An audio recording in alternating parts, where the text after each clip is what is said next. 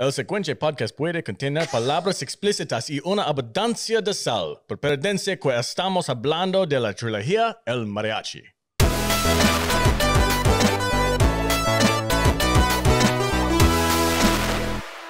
Thank you, Robert Rodriguez. I love your movies. Did your wife coach you on that? No, my wife doesn't speak Spanish. My Really? shout out to Christian, my workmate. We sat in the crusher control room for a while, and he helped me practice my intro. Wow, well done. Gracias, gracias. And if I pronounce anything wrong, it is because I am a güero bendejo. Welcome, everybody, to the Salty Nerd Podcast. I'm your host, the Salty Nerd. In today's episode, we're going to be talking about Robert Rodriguez's trilogy El Mariachi, Desperado, and Once Upon a Time in Mexico. And I am joined, as always, by my illustrious co-host, starting with the barbarian space Viking. What's up, V? Hola. No, it's too sexy. It's too sexy. No. How you doing, buddy? I'm good. Good. I'm also joined by the ambassador of estrogen, Jude. Welcome to the show. Buenos dias, cabrón. Yes, I have learned all my swear words from this trilogy. I'm also joined by the author extraordinaire, Matthew Kadish. What's up? I want some piss-warm Chango. I would like an enchilada and something from Taco Bell. I love this movie. I love these movies so much. It's ridiculous. All right, guys. Before we dive super deep into this awesome trilogy, a real quick word from our sponsors.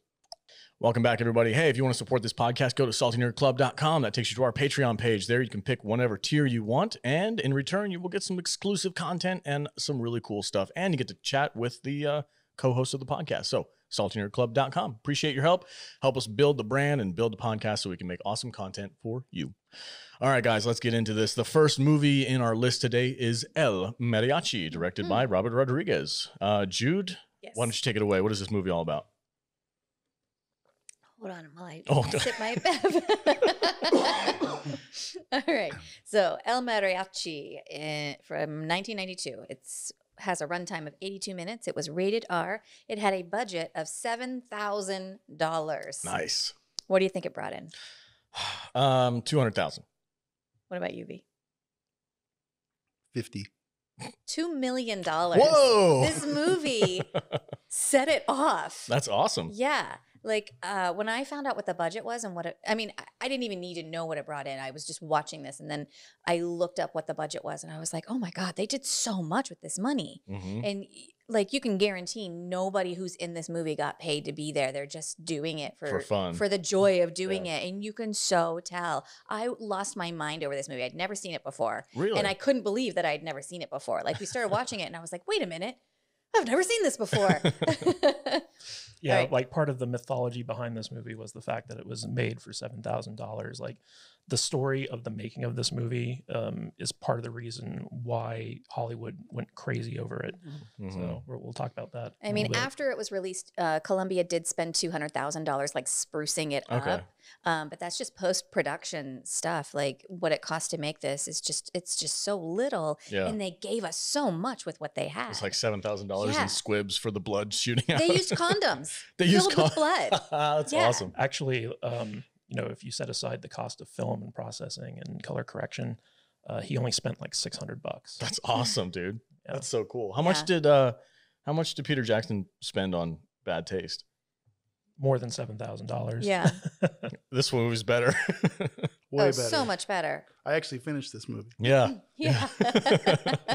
El Mariachi just wants to play his music and drink soda pop. Unfortunately, Azul, a disgruntled ex-employee of crime lord Moco, is walking around looking like the mariachi while he picks off members of Moco's crew. And everywhere Mariachi goes, he's hounded by Moco's men in a deadly case of mistaken identity. Also, Moco means bugger Bugger? in No, Spanish. it's booger. Booger? I'm pretty sure it's booger. Okay. Just a bunch of white people. No. I hadn't seen this movie in a long time. My experience with this one was I didn't know it existed until after I had already seen Desperado and Once Upon a Time in Mexico, and then I realized that those two movies were part of a trilogy, and I was like, "What? Mhm. What is that?" So I Yeah. went back and I watched this one, not knowing it was completely in Spanish, and I was like, "Well, heck, man, this is like an origin story." Didn't even matter. No, it doesn't. I mean, there's so little dialogue to begin with, but it's all just a visual style. And it's one of the things I really like about this trilogy and Robert Rodriguez's style of filmmaking is it feels like I'm watching a comic book. Like we have all these comic book movies out nowadays, you know, Marvel, DC, all this stuff. His El Mariachi trilogy feels like I'm turning the page through a comic book. You have your splash pages, you have your transitions where it's like person standing here and then he cuts the couple of seconds out and then they're already walking to a different direction. It just feels like you turn the page and you're looking at another section. It's such a cool style, and I enjoy this freaking movie so much. It's not even funny. Yeah. It's so much fun. There's like a cool, like you said, a mistaken identity. There's a little bit of a revenge factor in here. And everyone in here, everyone in this movie is like a hilarious caricature. Mhm. You know, like there's just so much, there's so much comedy like written into each scene that it's not like things that people say that's funny. It's just like things that happen Yeah. that just take a moment, but it's just so funny and it's so good. It's so good. Jude was surprised by how much she liked this movie. That's awesome. I couldn't believe I hadn't seen it before. Yeah, that's cool. Vader, what did you think about El Mariachi? I think you guys just like cheap movies. Did you not like it? You Yeah, brought it was up okay. It was all right. you brought up Bad Taste earlier. Yeah. And that's Peter Jackson's first movie. Yep. So the difference between Peter Jackson's first movie and Robert Rodriguez's first movie, there's just such a wealth of difference there. This is a great movie. It's not a great movie by today's cinematic standards, but Yeah. like for a director's first movie, for this to come together so seamlessly and to be so presentable compared to the mess that Bad Taste was. Hey, I have to take umbrage I'm here. not finished speaking, sir. Bad Taste is a masterpiece. It's every bit as inventive and creative as this movie is, but on an entirely different scale. Like both Peter Jackson and Robert Rodriguez showed what's possible for independent filmmaking if you're just creative and resourceful and awesome, basically. Yeah. I mean, it's cool that Agreed. when I watch this movie, I can see the unpolished version of the other two movies. Like you see a lot of the same camera angles and action shots in this movie as you do. Like I kind of feel like Desperado is almost like a remake of this one, kind I of, agree. sort of. Yeah. It's very, very similar. Yeah. And I feel like this was his original try, unpolished, you know, green, brand new director, just doing it for $7,000. I like this better than Desperado. What? Oh, I no way. do. No, Like no, no, I've no. seen Desperado a million times and Yeah. I love Oh, it. yeah. Then once I saw this, I just have such an appreciation for it that it made me like it more than Desperado. Wow, this is I don't like Desperado any less. Yeah. But this blew me away. This is her jam. Yeah, this is cool. She I'm likes- happy that she's so stoked about this. She This likes is really She cool. likes cheap student movies, I guess. So I like fine. cheap movies, cheap liquor, and cheap men. but that's what I felt about this movie. I felt like I was watching Robert Rodriguez's Student film. student thesis film or something. You know, it was cool. It's totally fine. I have no real issues with it. It just comes off cheap and studenty because that's what it is. And I don't really. It's not your bag. It's huh? not my bag. I don't like cheap effects. I like big splashy CGI movies, you know, and that's just what I like. But this is one of those movies where the story to this movie is so good that, you know, you can look past the low budget aspect of it. And that's always been my thing, is like, if the story's solid, if the story's good, you can forgive, you know, not having big flashy special effects because the story carries it time and time again. Whereas if you don't have a good story, but you have fancy special effects and cinematography and stuff like that, after the first couple times you see it, that gets old and you get bored with it. So like, you know, if you don't have a good story, you don't have a good movie. And it just so happens that El Mariachi is actually a pretty fun, interesting, good Very story. fun. Yeah. The concept that I love the most is the guitar case full of guns. It's so freaking cool and inventive and stupid. no, it's awesome. No, it's stupid in a good way. It's just silly. Yeah. It's awesome. That's what I love mean it. by like a caricature. Like Yeah. who's walking around with a guitar case full of guns? I might have to and do then it. they up the ante in each movie. Then it's like it has a secret flap and Oh, yeah. and the guns are and then the guitar Oh, case that shoot. We're like, gonna get there. each movie gets more and more absurd, but in a good way. I love it. It almost like it reminds me, it has like a Mad Max mixed with James Bond feel to it. Okay. Like El Mariachi, once he Yeah. becomes El Mariachi, like the myth, the legend, the man. He's known as L. El, Yeah. the. As in the. I know what it means. Thank you. You know, I think that's maybe, I didn't even think about that before, but I'm thinking about the first Mad Max movie, Road Warrior? No, it's just Mad Max. It's Mad Max, Yeah. right? I get the same kind of vibe, except Mad Max was like, I think a bigger budget, maybe. I don't know. Well, they had a lot of cars and but stuff. and stuff. I like that movie. Yeah. Whereas this movie, I don't dislike this movie. It's just I don't care if I ever watch this one again. I'll go straight to Desperado next time because it's basically the same movie. Chicks are hotter in You know? Desperado. Oh, For sure. We're gonna talk. Yeah. We're gonna talk about Selma Hayek in a minute. And you know, this movie, it's like I'm not going to shit on it or nothing, but it's just it wasn't really my thing. This looks like Robert Rodriguez just got his bunch of friends that he grew up with in the neighborhood together. Said, "Hey, let's go make a movie. Here's the script. Yeah. Let's have some fun." And that was fine. It's cool, and the story carries it. And you know, it is what it is. I don't really have a whole lot to say about it. No, You that's know, fine. I'm not gushing over it like you guys are, but Well, it was I fine. just enjoy it for, like I said, I this is the third movie I watched in this trilogy. Like I didn't know it existed until much later. So like having watched it and knowing like, oh, this is like an origin story for the original or for Desperado that I really liked. And it was just kind of cool to see where it all began and to see the creativeness of Robert Rodriguez and like the camera angles and shots. Some of them are a little over the top, like you're like super low down. You're looking up at the person.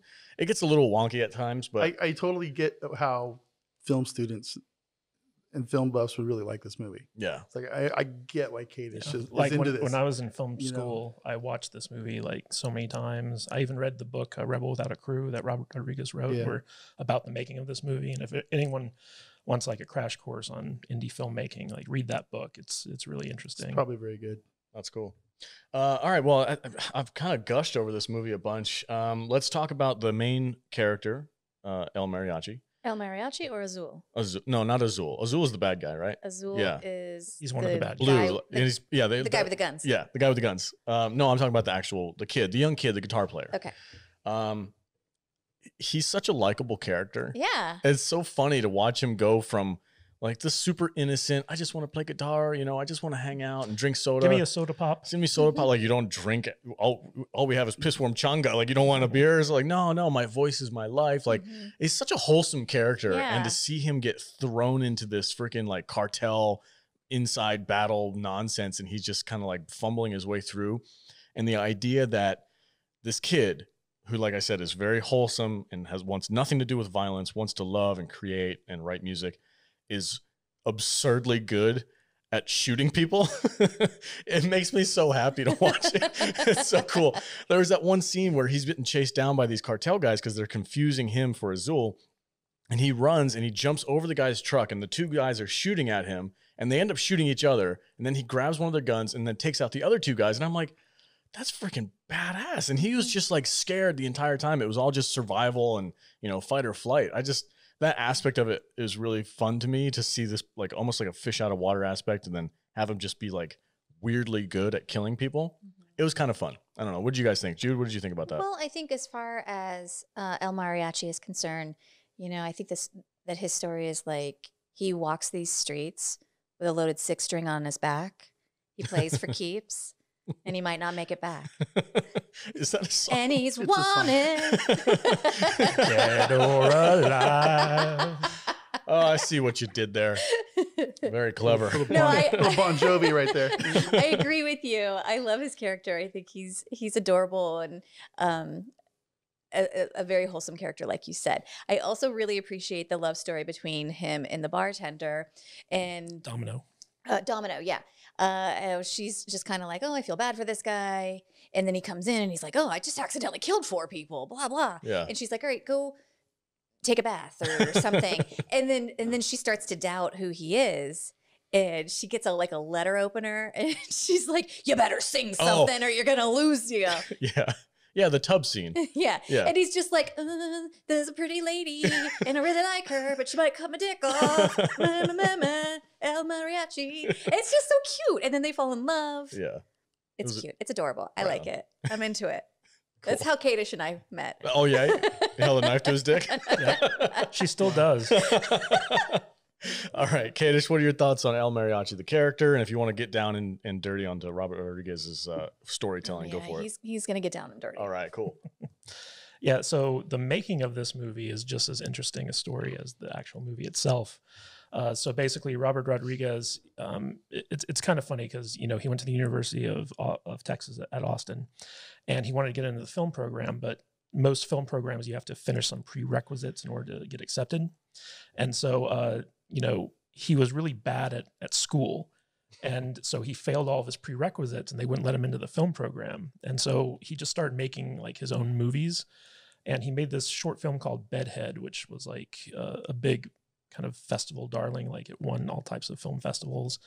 And he got it in his head that he wanted to, you know, kind of just screw film school. I want to make a movie. And so he decided he was going to make a movie, like a practice movie, in order to figure out how to make a feature.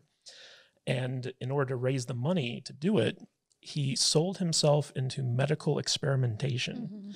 And he basically signed up for like a 30-day drug trial for like some type of cholesterol medication where he had to be stuck in a like quarantined building for like a month for 30 days. And while he was doing that, he decided, you know, I'm going to take this time because, you know, there's nothing else to do. I'm going to write my script that I'm going to make. And the original concept was to make like a kind of short action movie that he could sell to, you know, Telemundo or, you know, some type of straight to video Spanish language production company. And while he was in the drug trial, he met Peter Marquette, who played Moko in this movie. And to give you kind of an idea of like the low budget nature of this. So Peter Marquette, he's an American, he's a white guy, and he doesn't speak a lick of Spanish. And so when, you know, like Jude said before, they basically had to basically just take people off the street and be like, hey, you want to be in a movie? And everyone was like, yeah. And that's one of the reasons why there's not a lot of dialogue in this movie, because like people weren't actors. They couldn't learn lines or anything like that. Robert Rodriguez would just be like, go here and do this. Yeah. And so Peter Marquette, you know, he had to deliver all of his lines in Spanish. He didn't speak a word of it. So one of the reasons why he's always wearing sunglasses is because he's reading his lines off screen, and just like very creative ways to like hide that. And Robert Rodriguez would help him with the pronunciation and things of that nature, but he never understood what he was saying. The way that this was working, so Robert Rodriguez had no crew. It was just him. So he would shoot these scenes, and he borrowed an Aeroflex 16mm camera from a friend of his, and he'd never shot on film before. So he was basically learning to shoot on film as he went.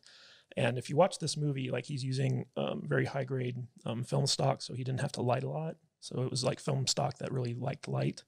So a lot of the like pretty much this entire movie was shot with natural light. Like he didn't really, you know, kind of light anything. So it has kind of almost a documentary feel to it. And he just used like very colorful locations in order to make it feel like, you know, it was, you know, kind of a little bit more fancy than it actually was. And, you know, he borrowed this Aeroflex 16mm camera and he'd shoot a scene. And because it was just one guy doing it, you know, Robert Rodriguez, he'd have to, after he was done shooting the scene, he would take out like a little cassette deck recorder with a microphone and just have the actors repeat what they just did. Oh, geez. And record the audio for it. And basically, when it came to post-production, he would sync up, you know, as best he could, the audio from, you know, the people recording their lines after he'd already shot the scene. Yeah. And another thing that he did was like, you know, his budget was so tight and film is so expensive. I don't know if you guys know about, you know, the difference between film and video. Like film students have it so easy nowadays. Oh, everything's digital. Yeah. Yeah, everything's digital. But like when you shot on film costs film costs a certain amount of money, and then you have to have it developed. And then after it's developed, you have to have it color corrected. That's called telecine. So it's basically like 3 different costs piled on top of doing film. And this was something that I had to deal with when I was making my movies. So Robert Rodriguez, you know, he only had $7,000 to work with. And so he would only shoot stuff once. Like he'd never do a second take of anything. And part of his interesting editing style is because he had to edit around all the flubs that happened during the shoot of this. And in some cases, like he even left the flubs in, like, you know, that scene where Mariachi's walking down the street with like the gun and the magazine hits that telephone pole, you know, and that was a complete accident, but Robert Rodriguez. It worked. It did work, oddly enough, but Robert Rodriguez was basically like, I'm not reshooting that. That's awesome. I don't have the film to do that with. So okay, because you mentioned it and because I'm remembering what that scene was, I remember thinking when I watched it just this weekend, I was like, oh, it's because he's not used to having guns, so he doesn't understand, like, you know, the physicality of carrying one, and he makes mistakes. Like, I thought that was a part of his character. That's really funny. No, it's the truth. Yeah. He just didn't know how to handle guns. It's the truth of being a badass with a gun. They're heavy, and sometimes you walk into shit. So, lesson learned. Thank you, That's Robert awesome. Rodriguez, for teaching us. Yeah, but a lot of the people who appear in this movie aren't actual actors. They're just people that were in town. And so, like, for instance, the guy who runs the hotel that Mariachi stays at was the actual owner of the hotel. Oh, that's great. And so Robert Rodriguez was like, if you let us shoot here, we'll put you in the movie. And he was like, really? And that's one of the reasons why, like, you know, he doesn't have like a whole lot of dialogue. And one of the interesting things about this movie that I like when I'm watching it is, like, there's so much of just people just sitting around and like they don't say anything. They're not really doing anything. They're just there. And so in a weird way, it's almost a very surreal kind of like setting to have the movie in. And I really enjoy that odd aspect to it that is completely missing from the sequels. Because in the sequels, you know, it's very action packed. Well, it's not just action packed, but people are always talking in the sequels. Like, everything's much more deliberate in the sequel than it is in this original. Yeah. Well, I just think that because of the nature of how he had to shoot everything in El Mariachi, there wasn't, like, it gave it like a different feeling. Like, for instance, like when the bus hits the guy when he's like, you know, sliding down the thing, like that was an accident. Like he wasn't supposed to get hit by that bus. Oh my God. Are you kidding me? No, I'm not. But like that was just one of those things where, you know, they were like, oh, you know, the actor's fine. Let's leave it in. Oh my God. That's crazy. No, I thought that was intentional. I mean, how else do you get a bus to go down? Is this why it's called guerrilla style? Apparently. I don't know, but because they mentioned welcome to the jungle. That bus shows up in every movie. Well, yeah, but I mean, that's just how the buses in Mexico look. That's crazy. So, I don't know. Is that racist? No. That's like saying the Vegas buses are, you know, double deckers. Or like colored. A school bus is yellow. Yeah, it's just how it is down there. That's the company that runs it. The blue. I was joking. Oh. Well, we have to be very defensive. Take me literally. I was saying, is it racist against buses? Against buses? That's why it's funny. Oh. You right over my head. So funny and smart and witty. Please continue. Just edit that out. You know, all the locations in this movie are practical. Like there were no sets built, so everything has a very authentic feel to it. You know, like there were times where like Robert Rodriguez just, you know, he didn't storyboard out anything, so he was just shooting as he went. And there were times where like he would forget stuff and he would have to like fix it in post. So like in the opening scene when the mariachi's coming into town, he finds this coconut stand and he goes there and he gets like a coconut. And, you know, when they were just filming like the street scenes, they saw this coconut vendor and they're like, oh, hey, let's film you getting like a coconut. And Robert Rodriguez forgot to get a shot of him paying for the coconut. And so in post-production, he was like, oh, shit. Like, it's a free coconut. Yeah. So like, I'm just going to write it so that the coconut was free. You know? so I just walk into this town and I get the free coconut. Yeah. It was awesome. This is a very good town. But, you know, the people who worked at the jail at the beginning, like those were like the real jail workers. And there were actual prisoners in the cells. Oh my gosh. You know, when he was shooting it. And this movie is just like full of stuff like that. And like the special effects squibs, I think, Jude, you kind of talked about that earlier. So they would have like a weightlifting belt, like one of those thick leather weightlifting belts. And they would fill condoms full of blood and then put the squib. Real blood. No, not real blood. But they would put the squibs inside the condom. And typically you're supposed to put like, you know, the blood pack on top of the squib. Yeah. And so they would take these condoms to the weightlifting belt. And, you know, the mariachi guy, the guy who plays El Mariachi, he was kind of like Robert Rodriguez's de facto second crewman. And so he would be the one off screen to activate the squibs. And none of these actors who got shot like realize like how powerful these squibs are, because like they're basically like little explosive little devices that are firecrackers going off. And you know, when those squibs go off, they're not acting, they're actually like in pain. Because when those things explode, like, you know, it feels like you're getting punched in the chest. In fact, at the end where Moko, Peter Marquette, gets shot, his reaction is 100% real, because like he didn't realize like how painful that was going to be. And so like, you know, like the ingenuity and stuff. Another big thing, and this was like one of my film school tricks that I learned from Robert Rodriguez, was in order to get his dolly shots, his tracking shots where the camera's moving around and stuff like that, in order to make it as smooth as possible, he got a broken wheelchair from the local hospital. And he would be in the wheelchair and just like, you know, moving around with his camera and stuff like that in the wheelchair. And that was his like, you know, poor man's dolly. That's ingenuity right there. I love it. That's cool. I wonder if, because the actor who played Moko didn't understand any of the dialogue, did he know that he was a bad guy while they were filming it? Did he have to see the movie and then be like, oh shit, I'm the bad guy? I played a drug dealer? No, he knew he was a bad guy. Like, I think the script was written in English, and Robert Rodriguez actually had to, because he spoke English, but he didn't write Spanish. You know, like he spoke Spanish, but he didn't write Spanish. So I think he had to get the actor who played El Mariachi to translate it in the written word. I kind of think that the drug lord guy was probably my favorite character. Moko? Yeah. How come? I don't know. Just was it the white? Maybe it was just because he was just kind of a jerk. You know, I don't know. I like how he lit his matches off of his henchman's face. You know? And I love that they tie back this movie to the next one and the one after it too. There's just little things in each movie that tie back directly to this. Yeah. Well, if you notice, all the bad guys in each movie always wear white. Yeah. It's weird because I kind of said like Desperado kind of seems like a new version of this one. Like it's very, very similar. There's a lot of similar shots. The bad guy's very similar, but there's slight story changes that make it different. And what I was going to talk about the trilogy on a whole is Robert Rodriguez kind of plays fast and loose with the whole like continuous cinematic universe. Yeah, kind of. Yeah. There's a lot of stuff that doesn't make any sense and things that change throughout each movie, but they just kind of roll with it. Like, don't worry about it. It's all part of the same story. You mean like how Danny Trejo is dies, and then comes back to also life. in the next one? He must be his brother or something. Well, Cheech, we'll talk about. We'll talk about it for Desperado. We'll get there. All right, guys. Let's do final thoughts for Element. I still got. I know you still have more stuff to say. All right, make it quick. Couple more minutes. He's going to let you have your final thoughts, which will be 45 minutes, and the rest of us get 30 seconds.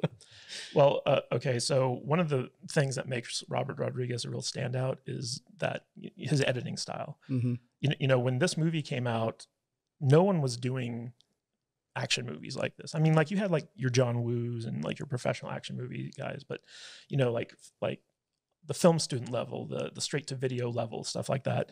No one was doing this type of stuff. And when Robert Rodriguez, you know, made this movie, like he really crafted it in the editing room, because he had like all this footage that he had shot, and he had like a rough script to work with, but it wasn't really refined. And so like a lot of the action scenes that you see in this movie, which really make it stand out and really kind of made him like the it guy in Hollywood, was based around like how he constructed the scene. And Robert Rodriguez is one of probably the most inventive action directors, I think, working in Hollywood today. And a big reason for it is because he kind of understands like the filmic language. You know, I always say that if you want to have a good action scene, it needs to have one of three things, and ideally all three things. And the first is that you have to care about the outcome. So like if you look at something like Captain America Civil War, where the final fight between Cap and Iron Man, and like you're like, I don't want either of these guys to lose. Yeah. You know, like that's an investment. That's like you care about the outcome. You know, the second aspect of a really good action scene is that there has to be something at stake. So like, you know, the outcome of the action scene has to matter to the audience. And thirdly, you have to have a good buildup to an action scene, because a good action scene is like the payoff to the releasing of tension that was built up before it.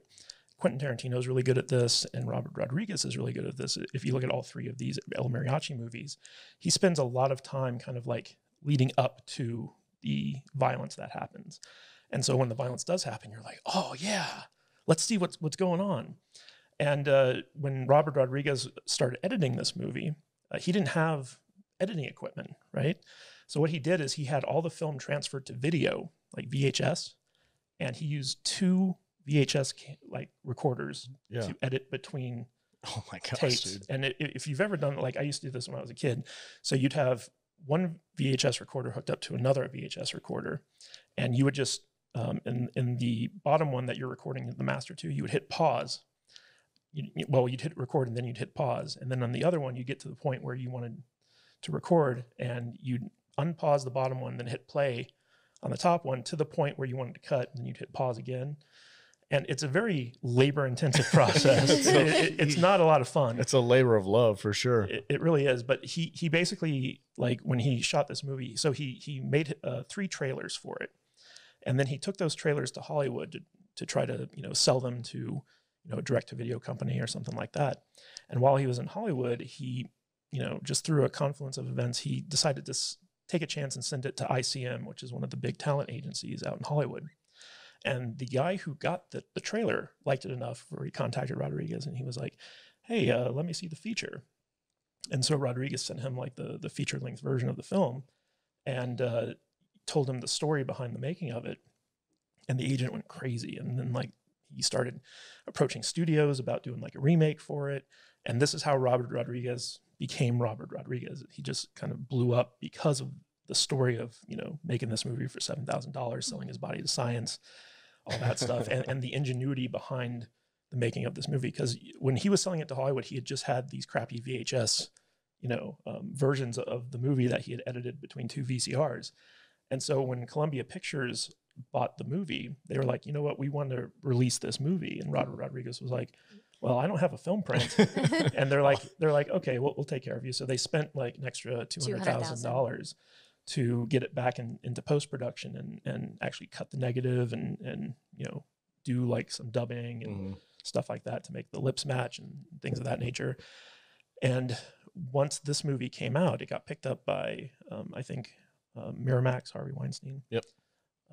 At a certain point for like home video or something along that nature. So like they made a lot of money off of this thing.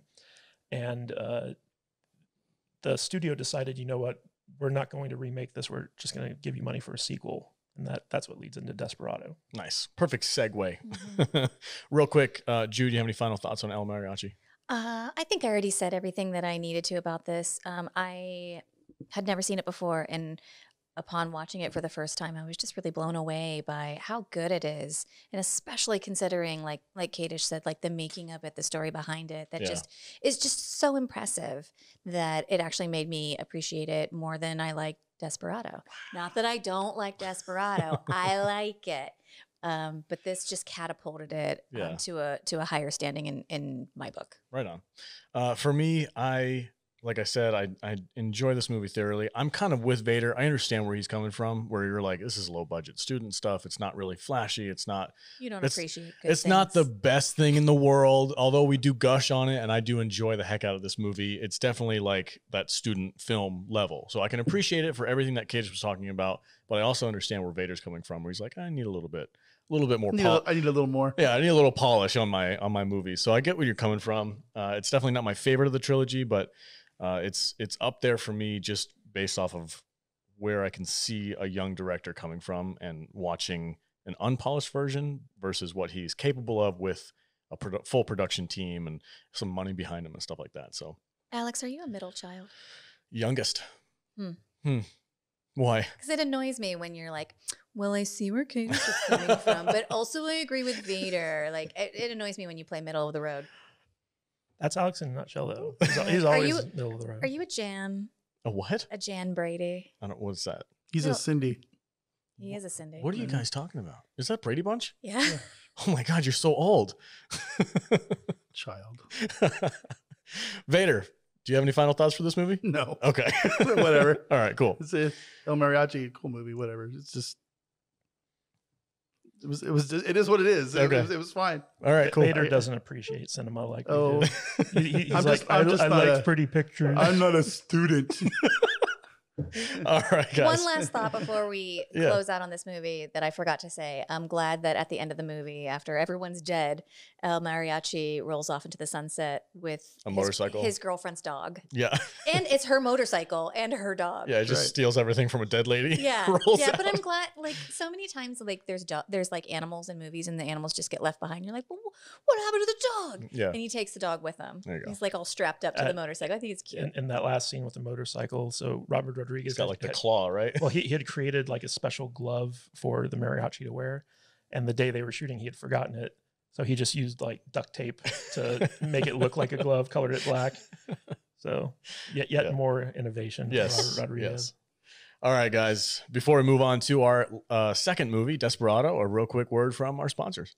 Welcome back. All right, guys, we're going to dive into the second movie in this awesome trilogy, Desperado, starring Antonio Banderas and Selma Hayek. Antonio Antonio Banderas. Antonio No, Banderas. no, it's too sexy. It's too sexy. It's too sexy. You He's can't use so that sexy. joke in both movies.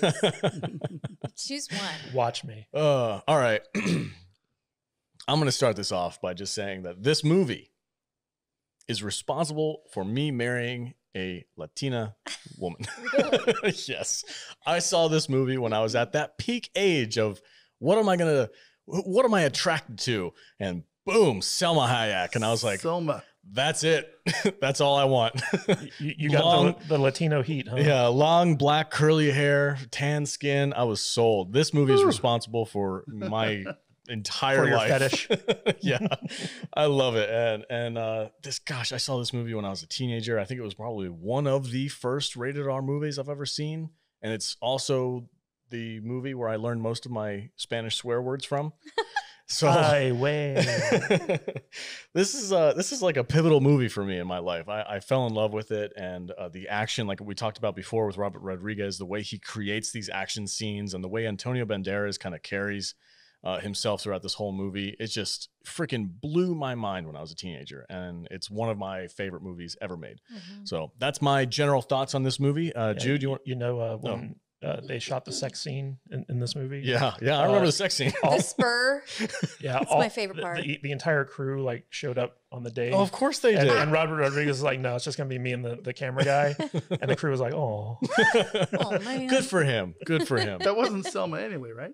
no, it was. It was. It was? Yeah. I thought it was a body double. No. Well, now I She like don't it need no even more. body double. She don't need no No, body I thought she double. was like, I was like, I'm not getting naked in front Oh, of okay. all these guys kind of actors. Well, good on Robert Rodriguez for like closing it Yeah. down to only a handful of Yeah, people. you got to remember, like, she wasn't Salma Hayek before this movie. No. She was just like some, Mexican actress who, she was big in Mexico, but in America she was like non-existent. And this was the movie that really put her on the map. So like, she wasn't above doing nudity at this point. All right. I also really appreciate that the El Mariachi from the first one is also in this, but now El Yeah. Mariachi is now played by Antonio Yeah. Banderas Yeah. because Well, now we have a big budget. we'll talk about that in a minute Yeah. because that's one of my favorite, like not favorite, but it's. I thought it was really cool how they kind of transition. Might as well just talk about it right now. So later on in the film, we kind of get this. It's Should we do the synopsis first? yes. Okay. Let's do the synopsis Okay. first.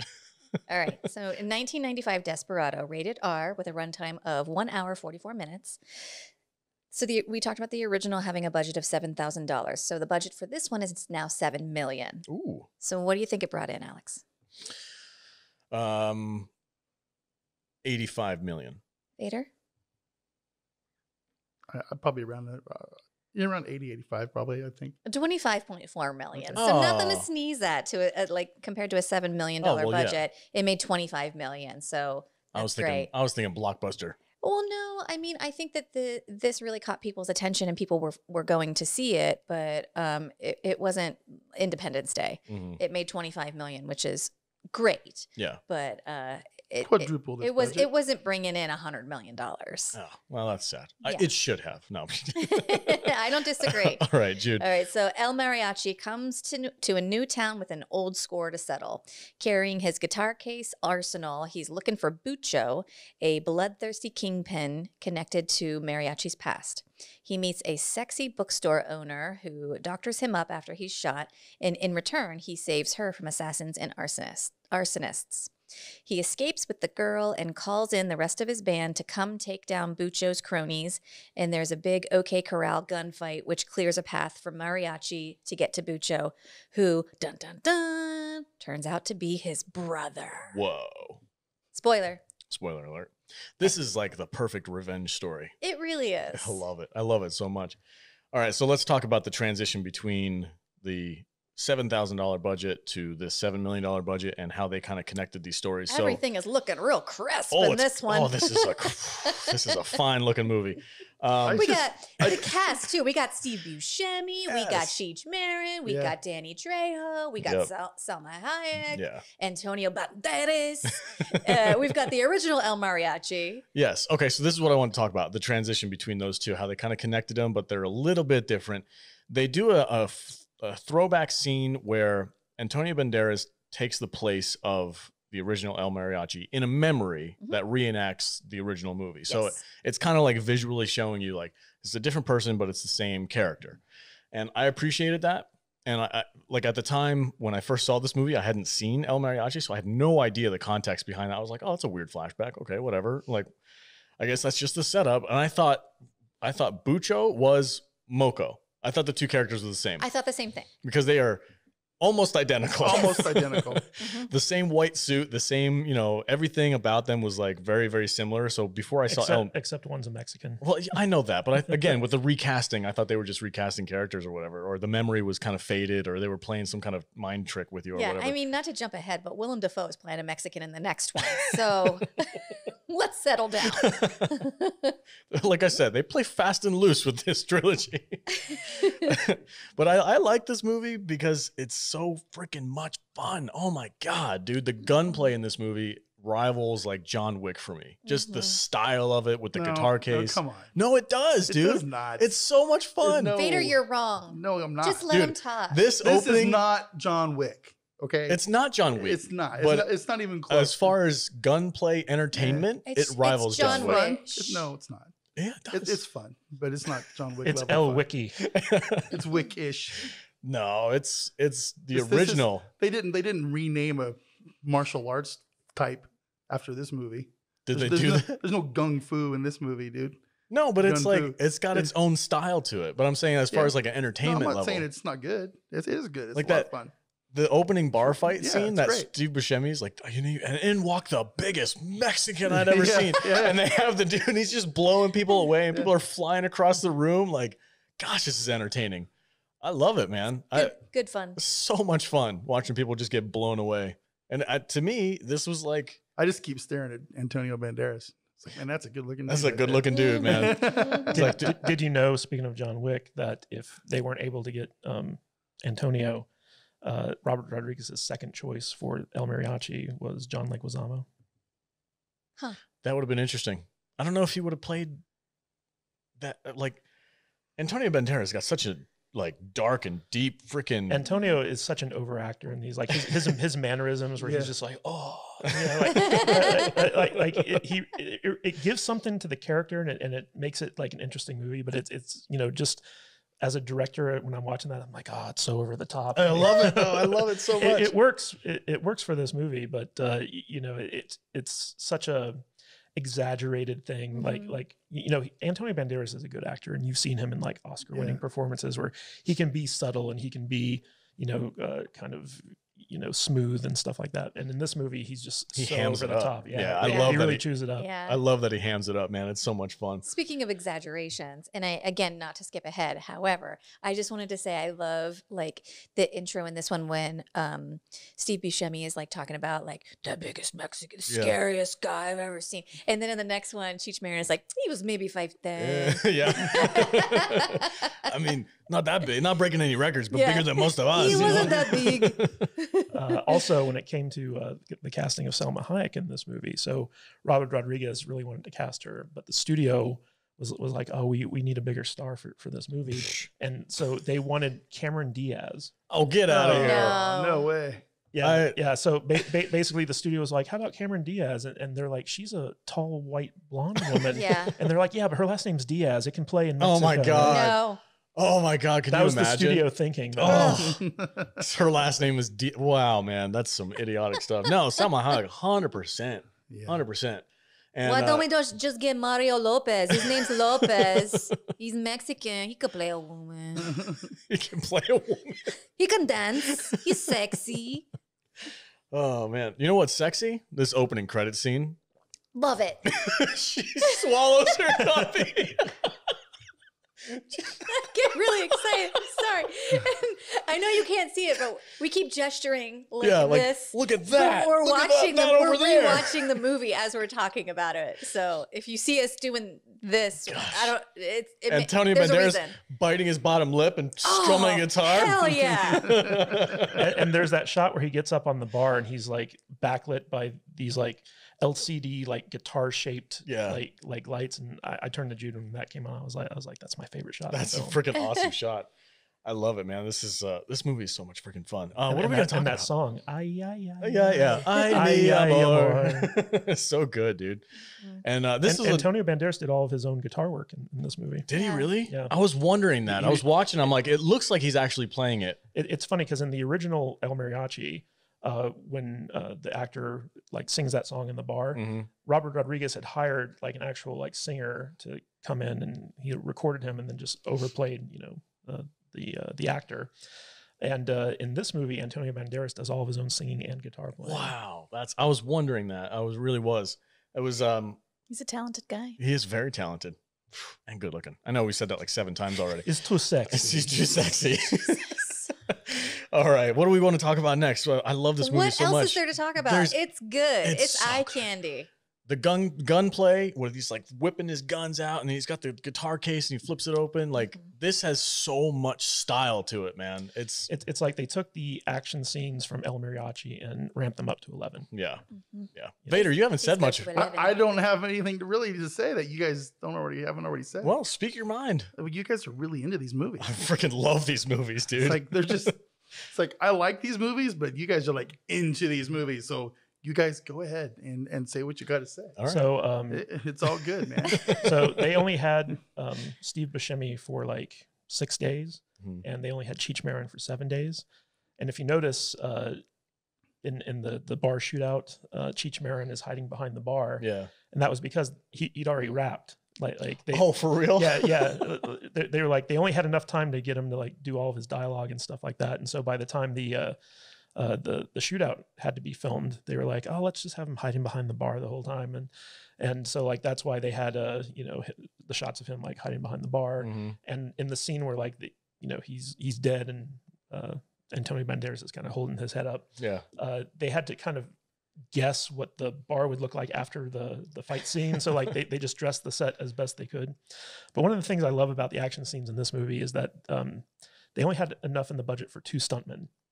And so every time you see like guys like flying through the air or like, getting shot, it's the same 2 guys. Those poor dudes. And Robert Rodriguez was like, just put a bandana on him, put a fake beard on this guy, put a fake mustache on this guy. So like they just keep rotating in these 2 guys and with like different they were like probably makeup effects. beat up by the time this movie got done. Dude, stunt people deserve more praise than they get.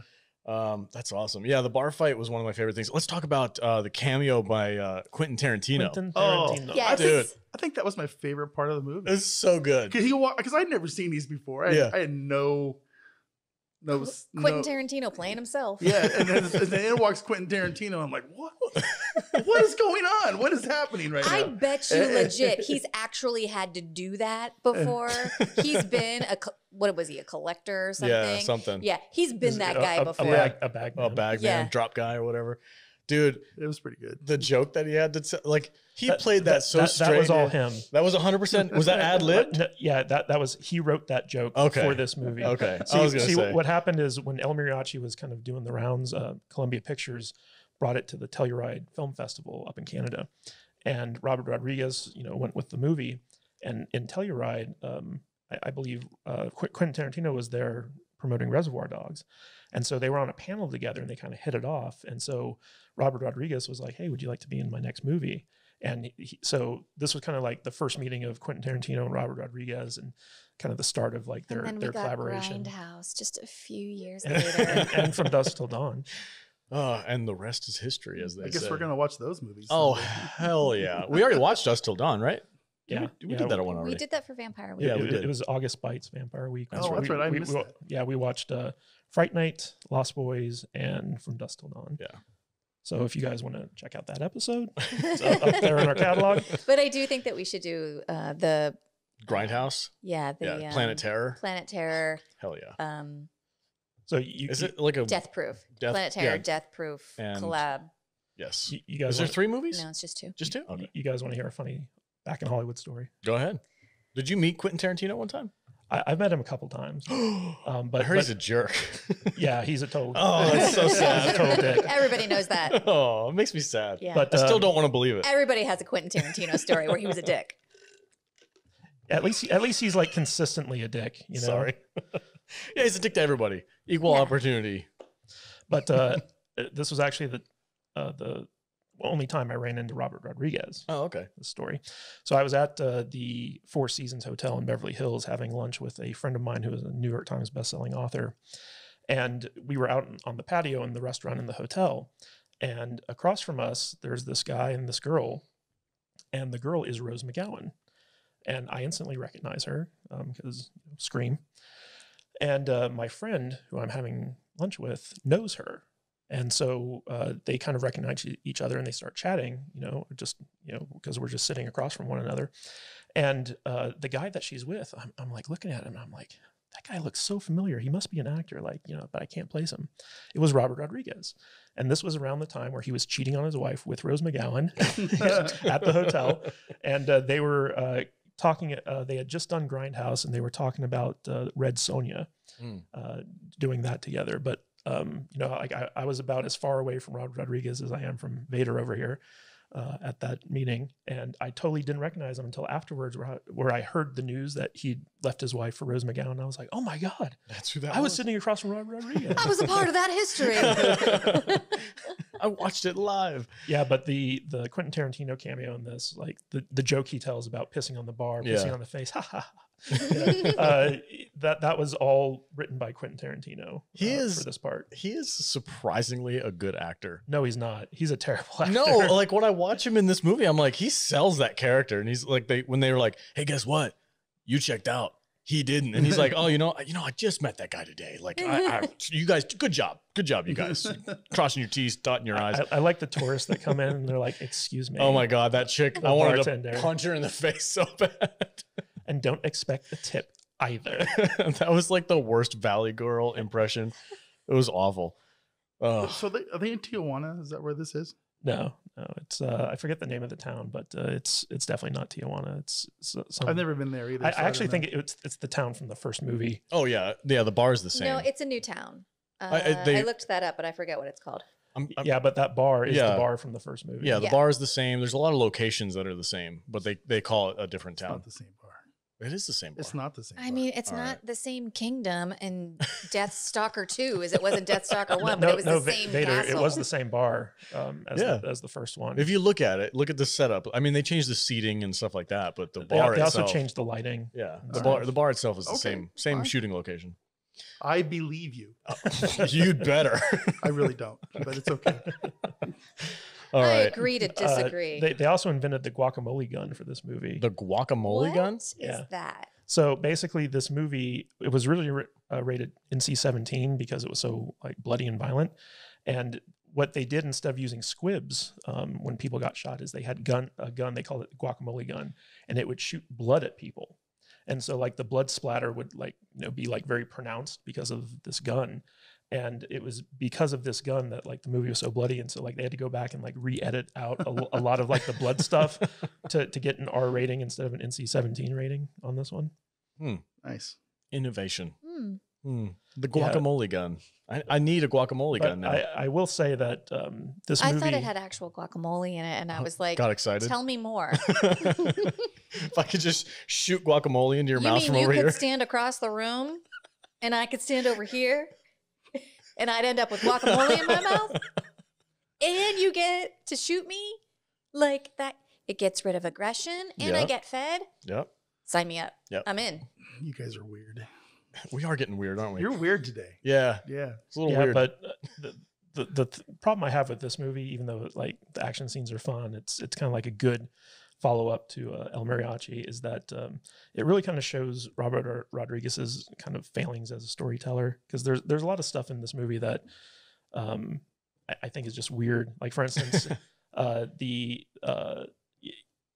the whole ending to this, like this movie doesn't have an ending, and the whole reveal that the bad guy is his brother comes out of nowhere. Yeah, it comes out of nowhere. It's a very telenovela thing to do. So like I could see like why, like, okay, like maybe it's a play off of that.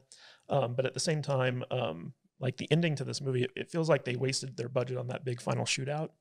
And by the time they got to like the actual climax of the story, they were just like, screw it. Like we're just going to fade out. You know?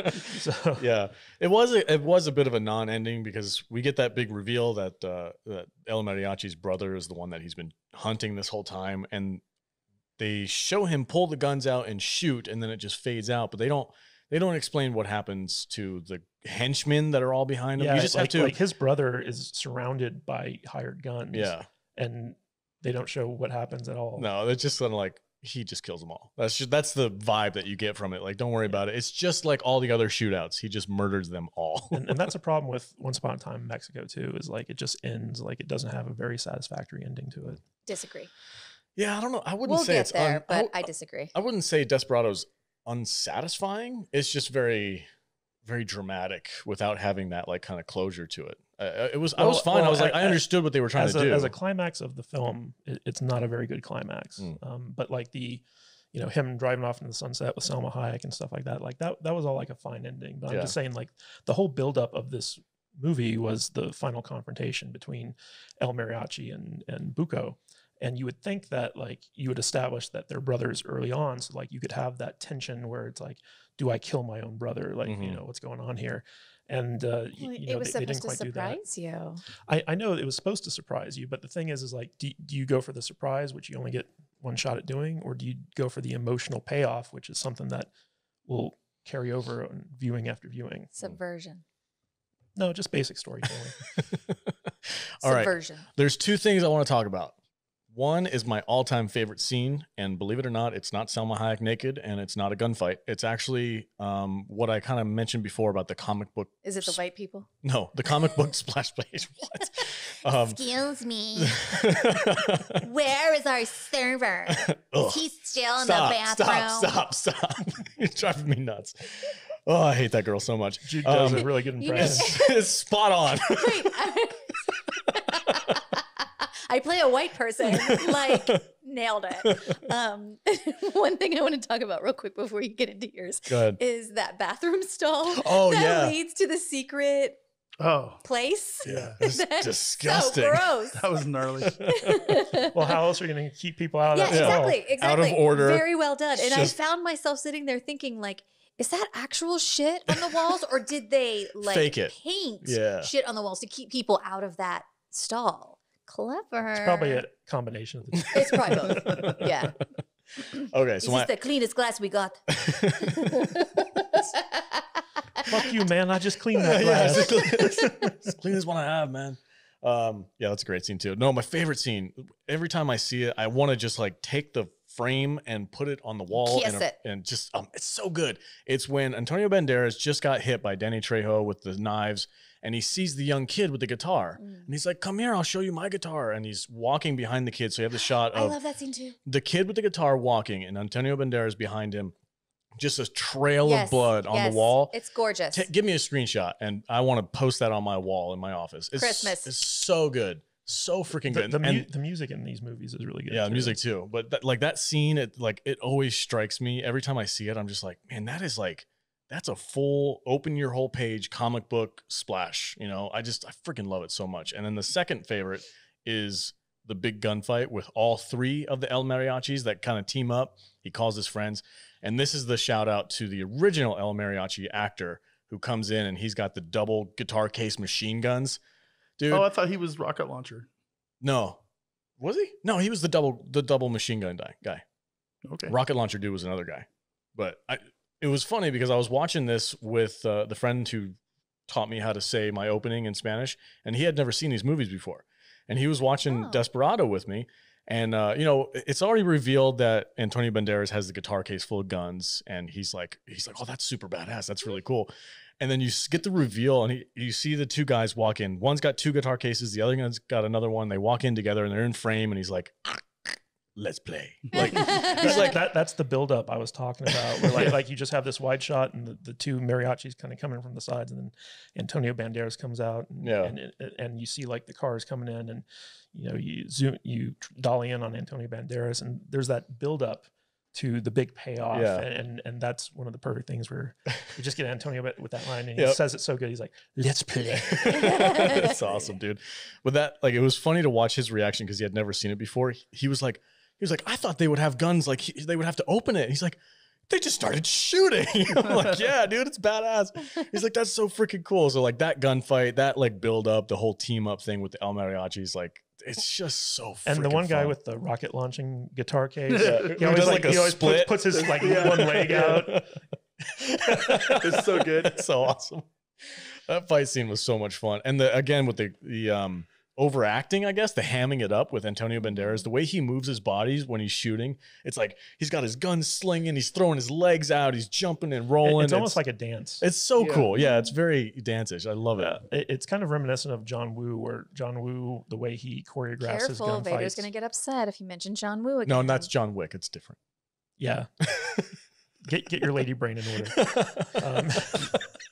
Go make me a sandwich, dude. God damn. I'm getting hungry. Wait, just all 3 pounds talking. I'm sorry for thinking. So, like the way John Woo choreographs an action scene is he choreographs a lot like a dance scene, where like, you know, the movements of the people using the guns is almost balletic, you know, with the ballet. And I think that was a big influence on how Robert Rodriguez and Antonio Banderas kind of choreographed their gunfights. I have to say, I prefer Robert Rodriguez's style of doing it to John Woo's. I'm not really a huge John Woo fan. You've never seen like the true like Hong Kong John Woo though. Like you've seen the Americanized version of John Woo. It's very different. All right, give me a list of movies and I'll check them out. Yeah, I will. Hard Boiled, The Killer. Okay. Yeah. All right. Text him to me and I'll watch him this weekend. I also love like you don't have time to watch extra shit. What are you talking about?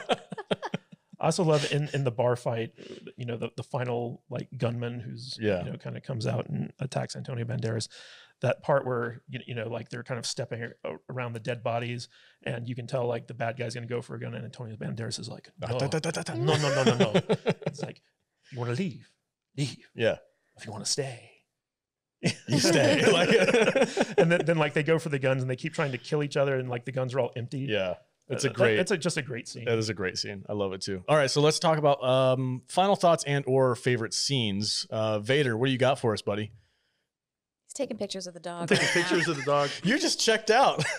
Well, you guys are just like so into these movies. You know, I have Vader a good just time hates with Mexicans. That's not true. No, Don't put that out there. I have no issues with the Mexicans at all. It's like these Mexicans and their stupid movies. I don't know what to say. I mean, you guys. Do you have it? What's your favorite scene? Like when you watch this movie, you're like, oh shit, that's awesome. I mean, I like it when Quentin shows up. You know, I immediately from the get go knew I was going to enjoy this movie better. Or does that sound right? More better. More good. They're more better. I don't know how to talk. No, that sounds good really or best? bad. I just went full Down syndrome. Simple Jack. That's an edit. Sorry.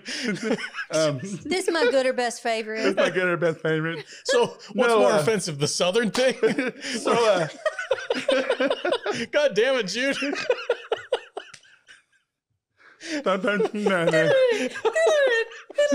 Going back in time. Just Tropic Thunder moment.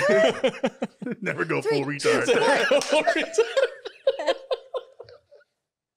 Can't put this on YouTube. We're gonna die. I know. Sorry, Kadish. We're gonna get a strike on our account. All right. So continue. I immediately knew I was gonna like this movie more. Yeah. When the opening scene is Steve Buscemi with Cheech. Mm-hmm. It's like, oh, they got some actors for this one. You know, so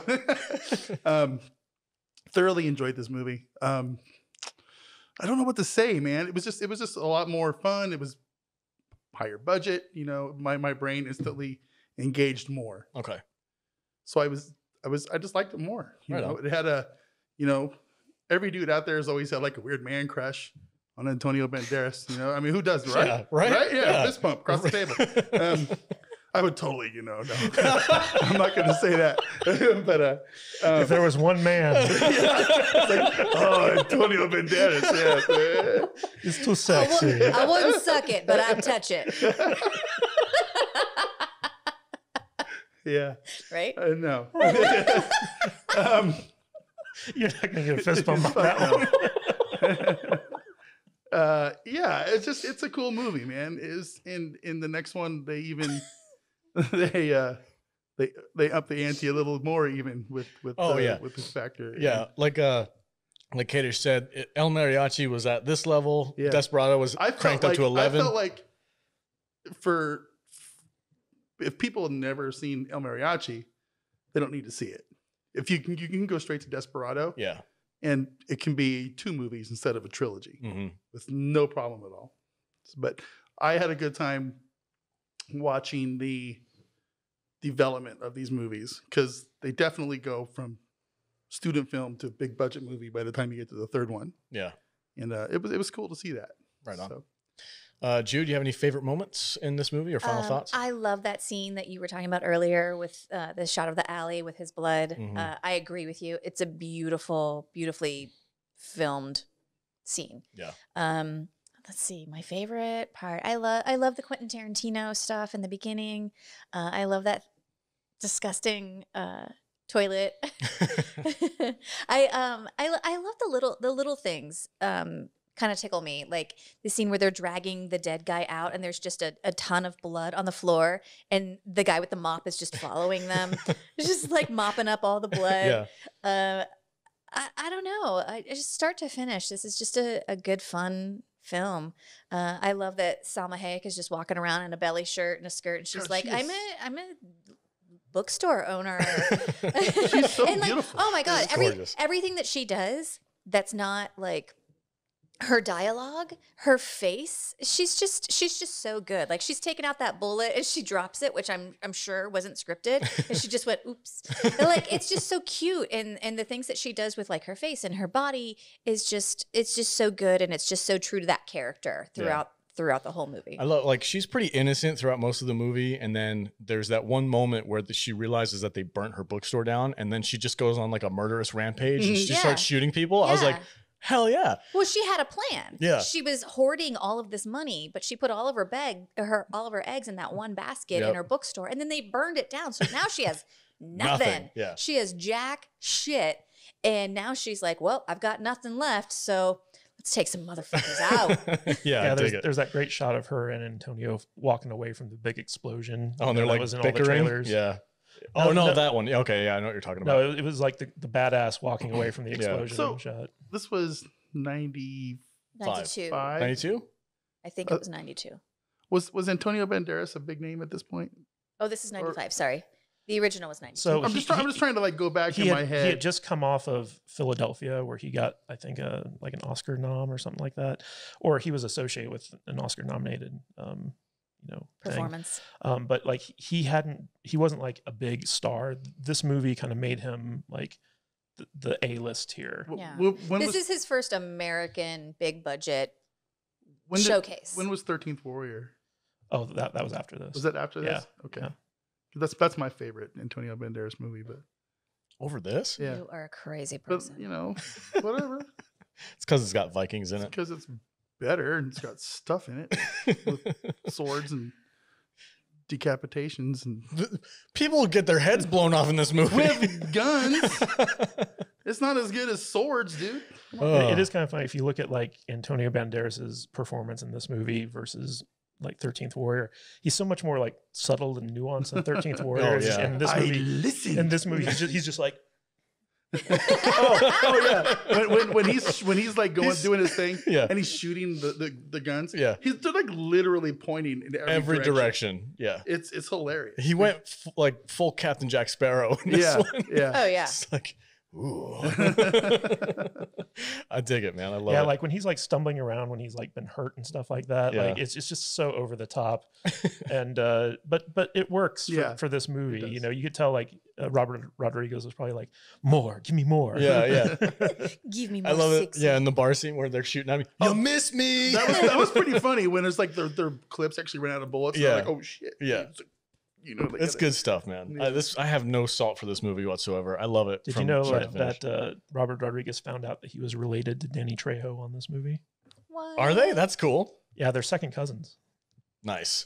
That's awesome. Wow. We didn't talk about Danny Trejo much in this movie, or yet, right? This was my first. This was the first movie that I actually like kind of was cognizant about Danny Trejo. Like when I went and saw this in the theater, I was like, man, that guy's a real badass. Like, who is that dude? Yeah. Yeah, and then like every movie after this movie, I was like, that's Danny Trejo. Danny Trejo. Was this before or after? What was the movie with Heat? Al Pacino? Heat. Al Pacino and Robert De Niro. He was one of the I main was guys. trying to think of what that movie was. Yeah. But Which they we've brought also him. reviewed on the podcast. Yeah, we reviewed we that. just watched that a couple Yeah, months ago. and he they brought him in because they were asking him like, how would you rob a bank if you were going to rob a bank, right? Well, yeah, he was. Because Danny Trejo was actually an ex-con. Yeah. But Sorry. No, it's fine. but like Speaking out of turn again, being a woman. Come on, Chief. Man, I wish I was a woman so I could use that excuse. Throws that card Sorry, down. girl. Sorry, I have a vagina. Give me your punch card. I'm I gonna pop. clearly don't know my place. I gotta pop a hole every time you use that card. I'll just go back into the kitchen, take off my shoes. Anyway, continue, Katie. I'll make you pregnant first. I'm not wearing any shoes. But yeah, so like this was a movie that brought Danny Trejo into my consciousness, and ever since this movie, I've been like, I'm on the Danny Trejo train. Yeah, for sure. He's Is, awesome. all are. is it for you like how Vader is like I wouldn't suck it but I'd touch it with Antonio Banderas? No. Is that for I you never with said Danny that. Trejo? No, it's okay. You didn't have to. I said it for you. Is that how you are with Danny Trejo? No. No, I think it's more like it's like the Mexican fence. What's the god's name? Sven Thorson. Right? Every time he sees Sven Thorson, he's like, "Hey, that's Sven." God, I can't say his freaking name. You nailed it. Yeah. So he's the Mexican Sven Thorson. Yes, exactly. I disagree. Babe, if you want to I touch think- it, I'm fine with it. I It's think- your body.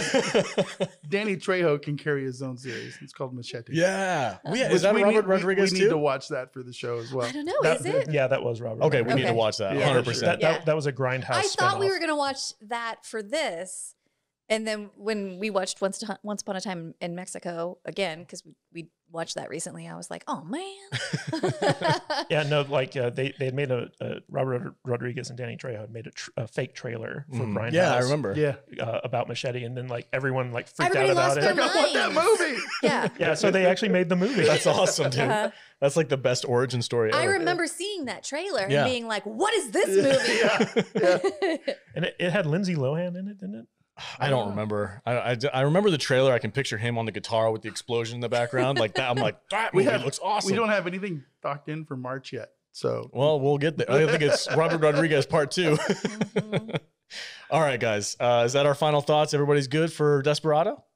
Awesome. All right. Next up is going to be the classic. Is it a classic? I freaking still love this got movie. wouldn't suck it, but we'll touch it. On that note, Going through my brain. we're going to talk about. I gotta get even for that one because that's some bullshit right there. This is going out into like public consciousness. So proud of myself. You're not even mad at me. You're mad at him. I told you it switched. God damn it. Vader's like, Don't take his side ever again, V. oh, man. All right, guys. We're going to talk about Once Upon a Time in Mexico next. Just hang in there. We'll be right back after a word from our sponsors. Welcome back, everybody. Hey, if you want to support this podcast, go to saltynerdstore.com. Kadish over here has just put up a ton of awesome freaking t-shirt designs out for you, and they're still on sale. I think it's like $5 or $10 off.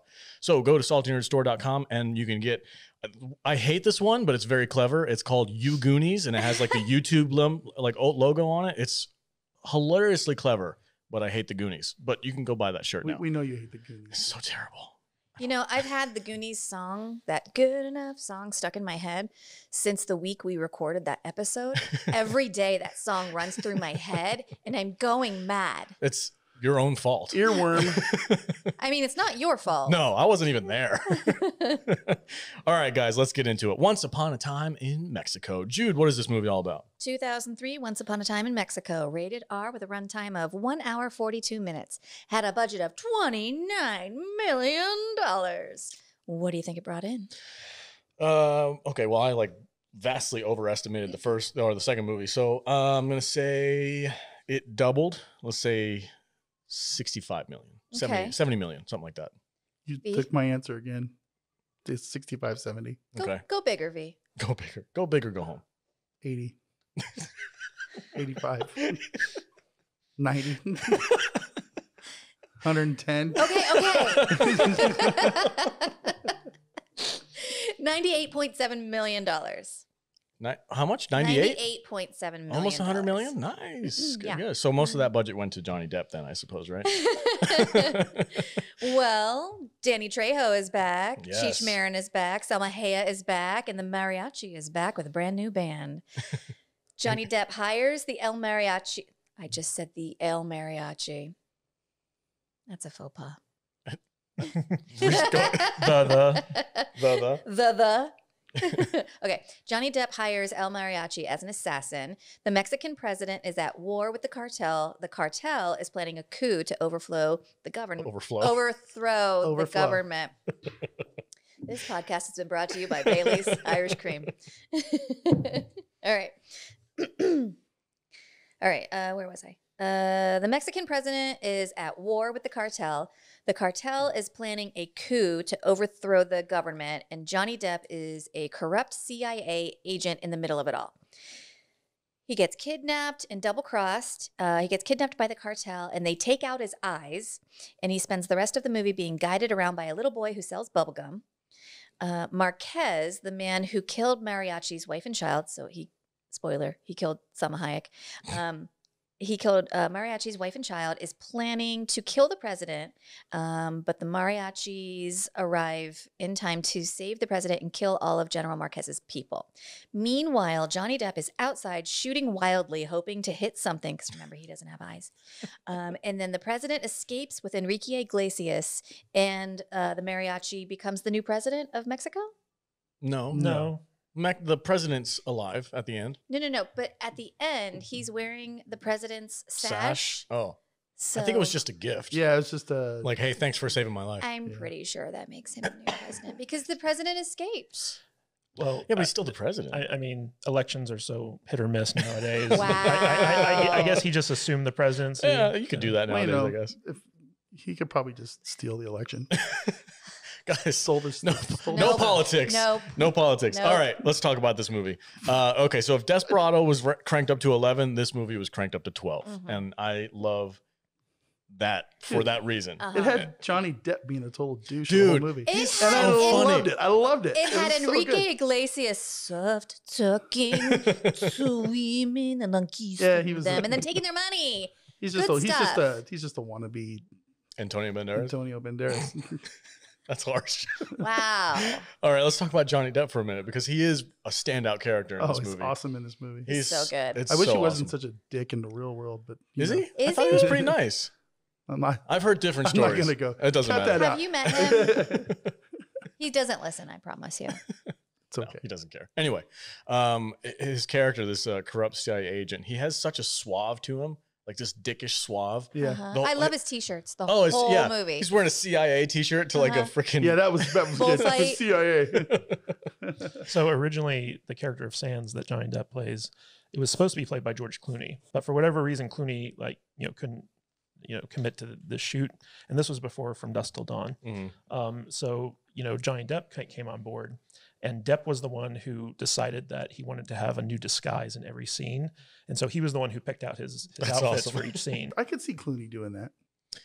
I could see him. Yeah, if he plays a character similar to the one he played in Dusk Till Dawn, Yeah. I could see him playing like a corrupt CIA agent. I think it would have worked. But I like Johnny Depp's character, especially that choice that he made to change his disguises, because it gives him such a quirkiness to it, and I like that. All right, the one thing I really love about Johnny Depp's character in this movie is his quirkiness, and He improvised almost all of his lines. did all of them really? Almost all. Of them. That's pretty cool too, because he's got such a freaking cool little like quirky vibe to him. I said that like 4 times now, but it's like the arm thing, the fake arm, and he's sitting there. Fake arm. The fake arm is hilarious. The fact that he's like yelling at this poor kid, like, why would I want bubblegum? What am I going to do with bubblegum? He's like, fine. Fuck off. my favorite scene with him in this movie is where he's talking about how good the pork in this one restaurant is. Oh my gosh. And he's like, it's so good that I have to balance it out. Yeah. So I'm going to pay my bill. I'm going to go in the kitchen. I'm going to shoot the chef. Yeah. I'm going to go get in my car and drive away. And then he actually does it. Yeah.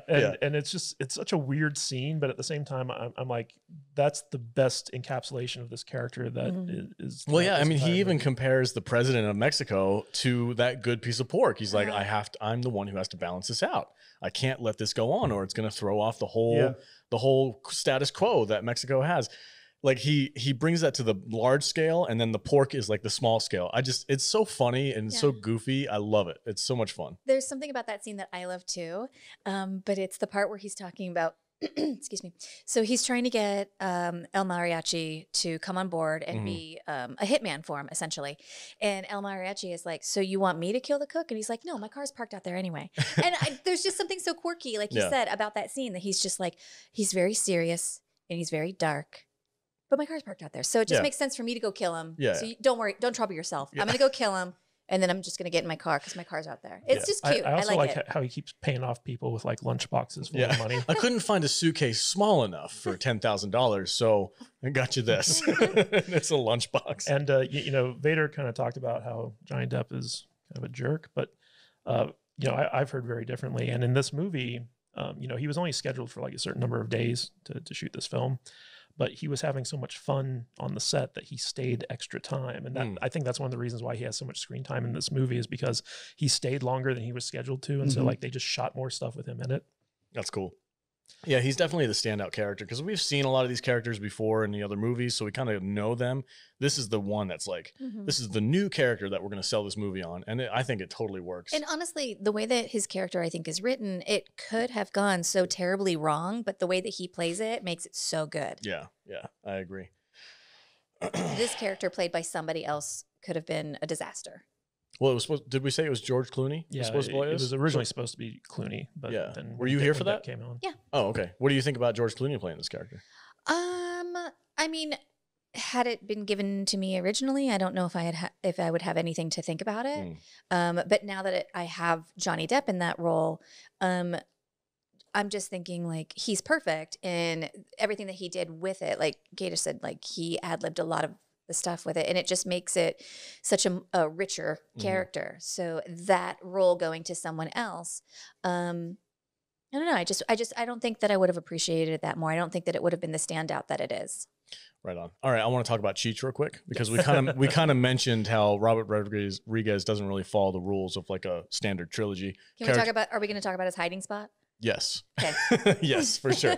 But that's the whole part of this thing, right? So in Desperado, he gets shot in the head and you see the injury is over his eye. And we assume he's dead because he just kind of falls over. Oh, he's the same character? It's the same character, yeah. He's the bartender. But he has... he's not. It's not the same character? Are you sure? No, I just thought he came back and just played another guy. But he has an eye patch in the same eye that he got shot in. Yeah, so, okay, so here's the story.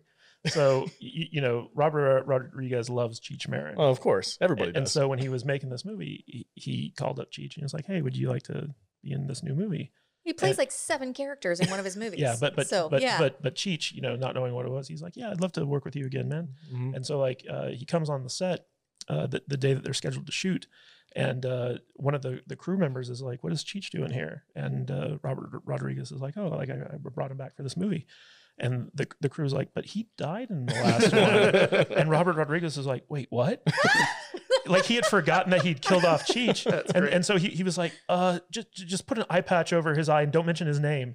And so like it's left up in the air whether or not he's actually the character from Desperado or just like some guy being played by Cheech I'm Marin. looking up right now to see what IMDb says. I 100% think that you're gonna get fact checked. I mean, he's not the only person he brought back that he killed off. Oh yeah, Danny Trejo. Last one. Yeah, and I'm pretty sure he plays the same character in this one too.